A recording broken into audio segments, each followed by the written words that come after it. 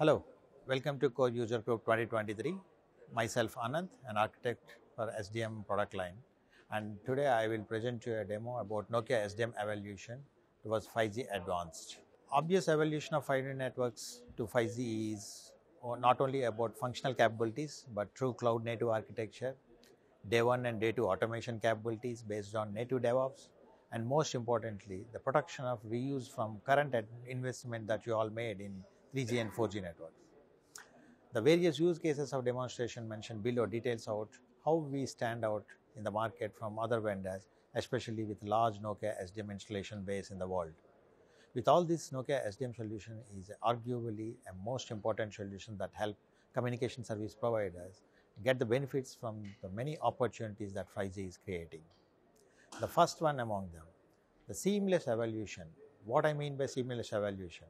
The 5G services addition to the existing infrastructure by protecting the current investment, that is 1NDS or SGL, the authentication centers, the provisioning systems, that is nothing but CRM systems.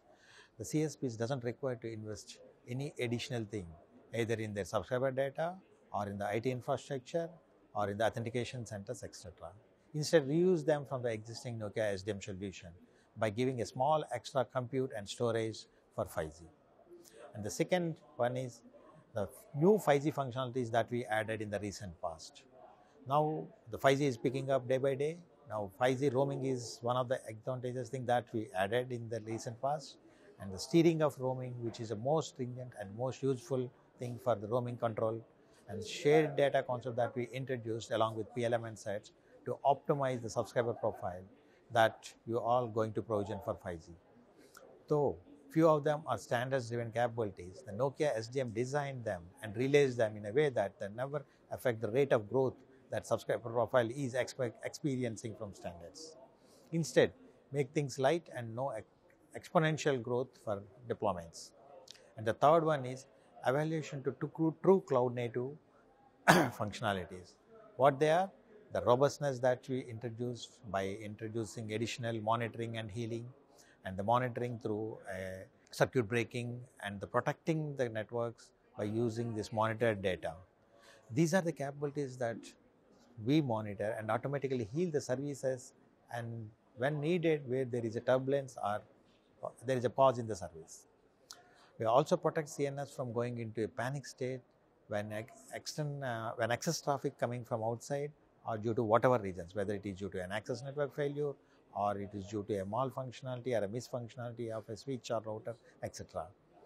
The fourth one is you don't need to invest everything from beginning, but invest as you grow. What it means is when you invest on demand.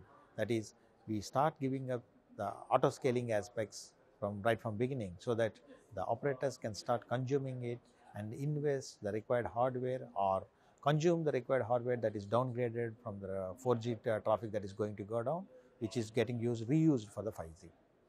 And the fifth one is the automation at all phases of product life.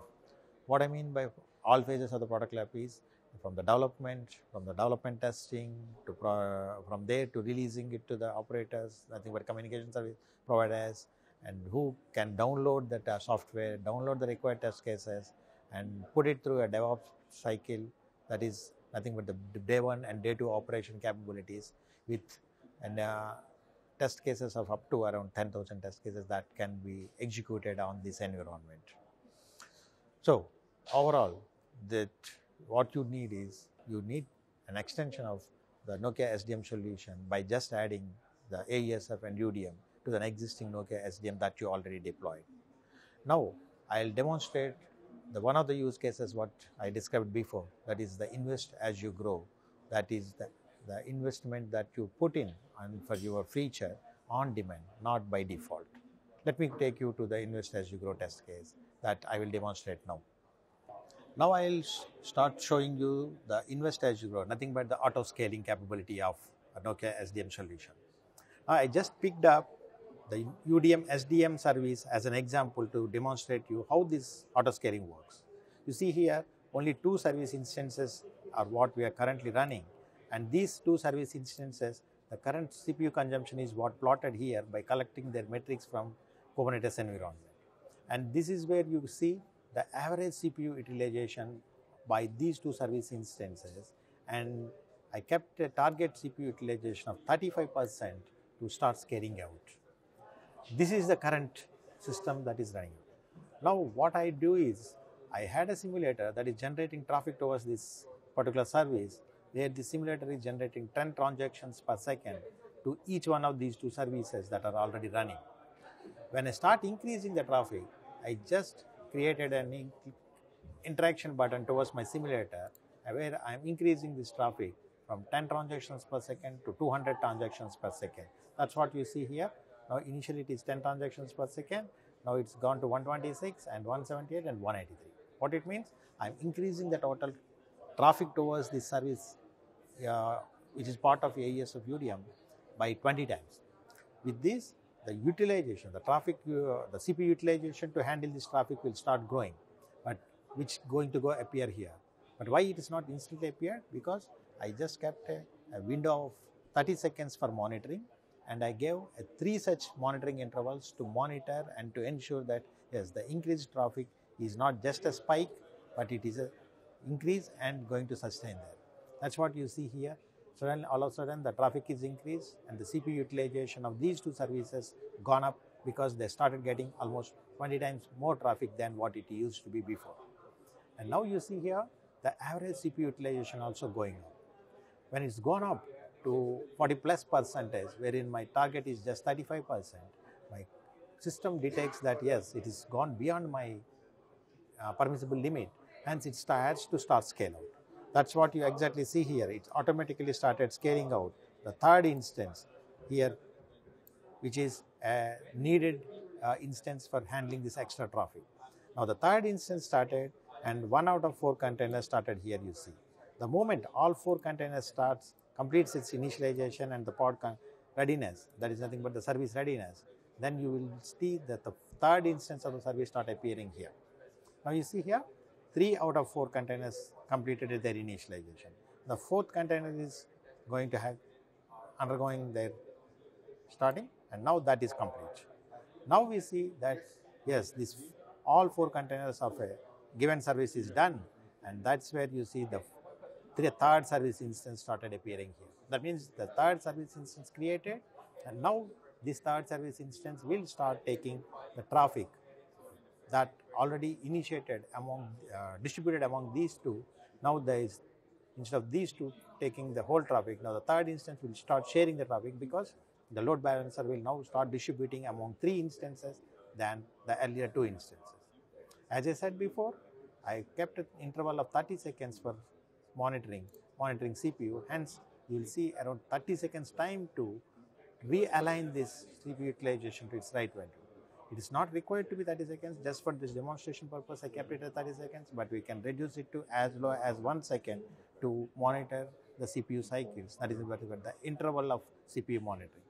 Now you see at the end of this interval, all these 3 almost close to each other by aligning themselves, because the traffic distribution from load balancer is equally gone and equally distributed among 3, wherein that average CPU utilization that is plotted here is now came down to around 30%, which is much under 35%. Hence, it doesn't require to make any further scaling. If this average CPU utilization is still above 35%, then my algorithm will still continue functioning, and it will monitor, detect, and say that yes, it's still above 35%, hence it requires another instance scaling. But for this purpose, I just kept it a single instance scaling, and hence the average CPU utilization fell below 30%. So that is the scaling. But when the traffic comes down, I will show you how this excess pod instance will come down when traffic scales down. Now I'm decreasing the traffic, which is going to decrease from this around 180 transactions per second to 10 transactions per second. That's what you see here, this 10 transactions from earlier 180 transactions. Now this traffic, now all these 3 services will start getting this 10 transactions per second, wherein the CPU utilization of all these services will drastically come down from current around 30-35% utilization to as low as below 10 units of CPU.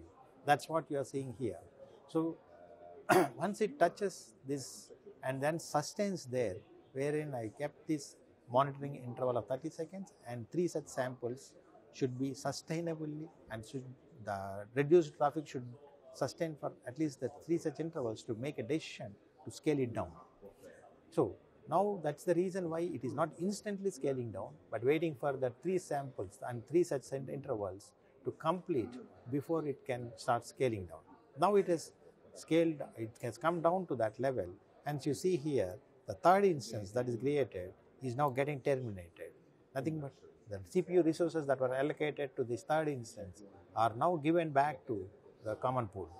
You see here the third instance, that is the green instance which was created, is now terminated, and the only 2 instances, that's blue and red, are the ones that are still running, and the average CPU utilization is below.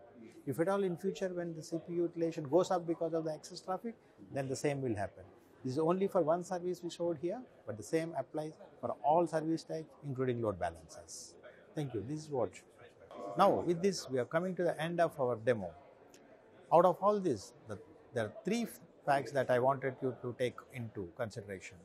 One is, avoid extra investments by continue using Nokia SDM deployment just by adding needed extra software and the extra network functions, that is AES of UDM, to make use of SDM service and SDM advanced cloud native functionality to keep your network robust and resilient. And the last one, and make use of Nokia SDM auto scaling capability to avoid inefficient utilization of hardware and infrastructure. This will bring you to the confidence and allow more flexibility to automate, customize, monetize, and finally to reach your final 5G end goal. And thank you. Thank you for your attention.